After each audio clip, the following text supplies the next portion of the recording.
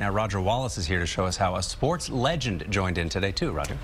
We're talking about former Spurs great David Robinson. He is part of a panel titled Social Justice Empowering the Next Generation. Robinson has been a leader in the San Antonio community since arriving from the Naval Academy in 1987, part of the Spurs and 2 of their 4 NBA titles. But his work in the community may exceed his contributions on the court.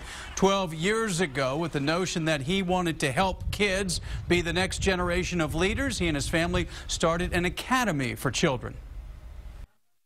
I figured if I could impact some people, I'm going to start taking 4- and 5-year-olds and start teaching them how to work, how to stay focused, so that when they get to the college ages, they're prepared to go to the most academically challenging institutions and be the leaders of that next generation. Our school is called Carver Academy, named after George Washington Carver. And Carver was famous for saying, start where you are, use what you have, make something of it, and never be satisfied.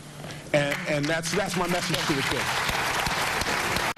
Carver Academy started out as a private school. They've partnered with Idea Public Schools, a charter school organization in South Texas. They're building another 20 schools in San Antonio. By the way, the short trip to Austin also gave Robinson a chance to see one of his sons, who's a student at UT.